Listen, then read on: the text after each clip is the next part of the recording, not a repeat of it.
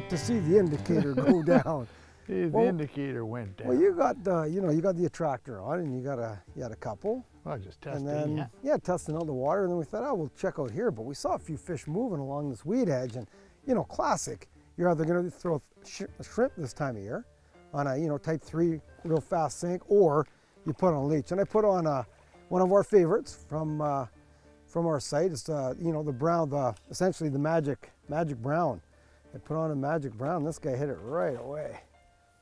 And they're cruising in here. Just not a huge amount of fish yet, but all quality size. All that beautiful panask in the 3 to 4 pound range right now. Just gorgeous fish.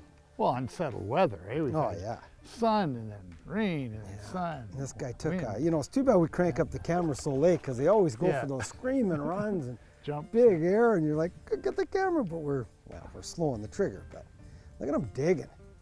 So, in these caribou lakes, when you're up in these caribou lakes, recommended setups, big rods, like minimum 5 weights, because you're hooking big fish. All these caribou lakes have fish up to 13 pounds, like all of them. There's, 20, 30 different lakes up in the Caribou that have big fish. So when you come up here, make sure minimum 5 weight. Look at this guy, he's just muscling. I can't even get him out. And he's not a big fish, like he's just, nice, probably. Oh, they're nice. Nice, solid.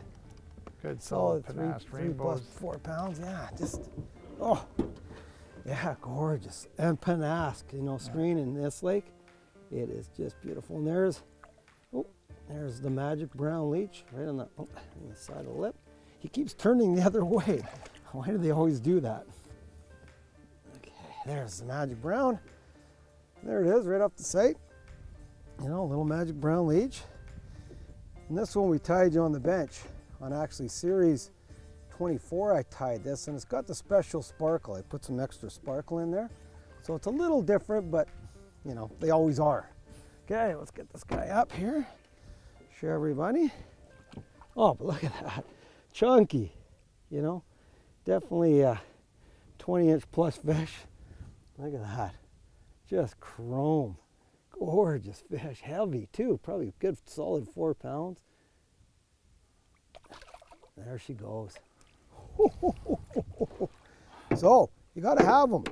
Like I said, the little leeches in here, of course, the ruby eye. Brian's ruby-eyed. Our small little ruby eye is always good. But there's the magic brown, and I tied on the bench in 24, and I just put in the brown, but see, you can see the sparkle at the back.